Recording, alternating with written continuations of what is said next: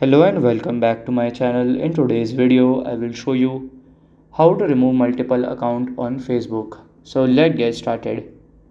So here you have to follow this easy step. So here you have to go.